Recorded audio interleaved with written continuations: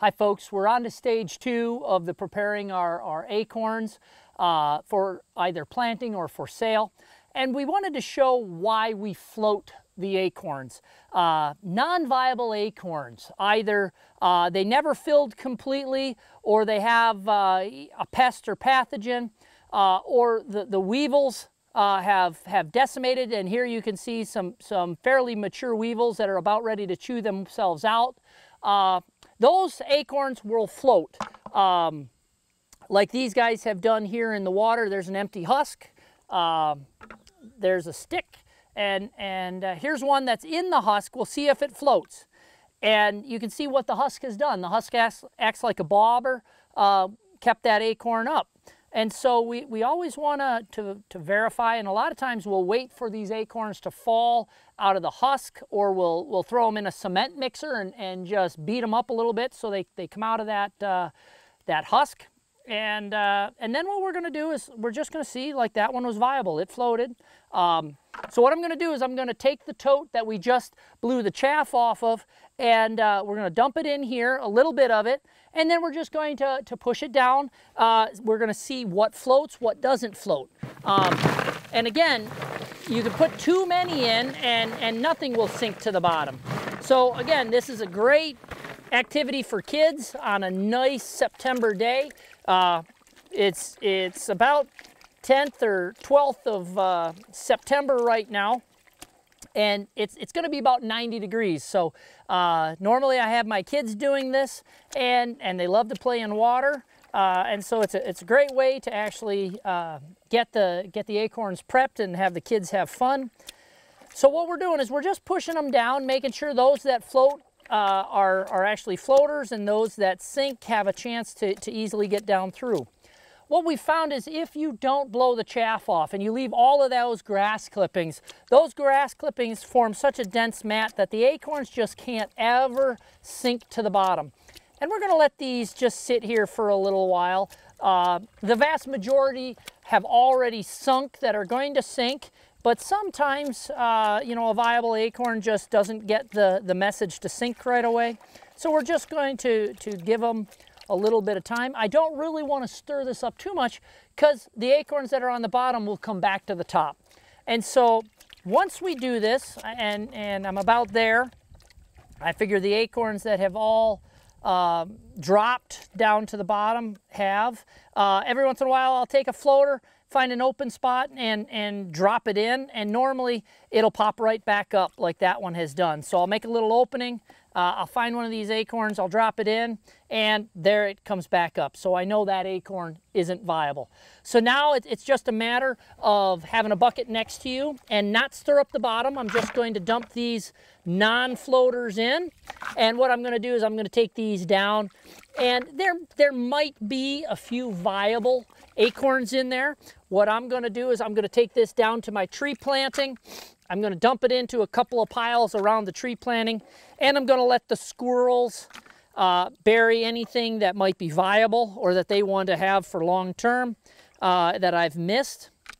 I'm going to let the deer eat what they want to eat, and basically get it out of my way.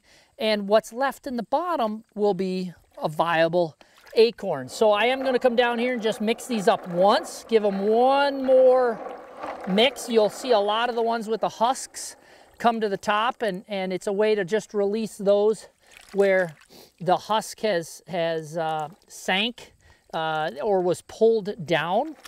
And so we'll take a few of these guys and drop them back. We'll pull these husks off. Give it just a minute. So it's important to get back down in there. One more time. And what you're seeing is a really nice mix of clean. There's a damaged acorn. It was good, but damaged, so we pulled him out. Some more husks have floated up. Some more acorns that might have been pulled down improperly. So now we need to drain the water and get at the viable seeds. And now that they've had water around them, if you leave them out and you don't drain the water out, one, they're going to imbibe water and think it's time to grow. Two, you could have mold form on these, which will reduce the viability. So now what I'm going to do is I'm just going to take a break from the film. I'm going to drain the water off. We're going to show you what is left when we have the water drained off. All right, so what we've done is we've drained the acorns. These acorns sank to the bottom, so we know they're viable. What we did is we drilled 1/4-inch holes into this 5-gallon bucket. And you can dump the water, and it acts like a big sieve. But what you'll find is there are still bits and pieces of viable acorns that have sunk to the bottom. And so there's some that have hulls still on them, and we pull those off. We pull the pieces off.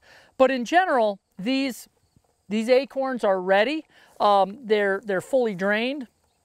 What we're going to do is I like to put mine in a burlap sack, and I'm going to put these into a cooler or a refrigerator until I'm ready to plant them. I want to make sure that they don't get too desiccated, so you have to be careful. If it is in a refrigerator or a walk-in cooler, that the frost-free action doesn't desiccate your acorns. And what I look for now on a direct nut planting is I'm going to try to hold these and wait until just before freeze up. If I could get these planted and disked into the ground right before freeze up or right before a big rain, that's great. Because some of these, once you put them in the ground, will be predated on by mice and by squirrels. The deer will dig them up. And so the later in the fall that you can put these into the ground, the better off you're going to be. And preferably right before a good rain, right before a snow, right before the ground really freezes up. So you can hold these acorns for a little while. You have to be real careful with white oak acorns. These are bur oak, so they're in the white oak family, but bur oak have better dormancy control. White oaks, as soon as they hit the ground, they're going to start to grow a root radical that fall. And so it's really hard for the homeowner or the landowner to hold white oak acorns. So if you're looking for white oak acorn direct nut plantings, you're going to have to get those acorns, get them immediately into the ground, and just hope that you can overcome the squirrel and the deer by giving them other food like bur oak and red oak as they fall. So that concludes our acorn prep. So you watched us through the series clean the chaff or the grass off of them. You watched us soak them and float them, and then you watched the end result here is good, viable acorns. And this is really, the nursery would prefer if everybody that collected acorns would go through the hassle of floating them, but they understand that time and effort, not everybody has that. And so if you're willing to have a reduced cost, they're willing to do the work for you. You just have to go pick them up. And always call the nursery first to see if they're actually buying acorns and what they prefer, what species they're looking for. So with that, we're going to sign off. Have a great day. Like and subscribe the video series by ISU Extension. Thank you.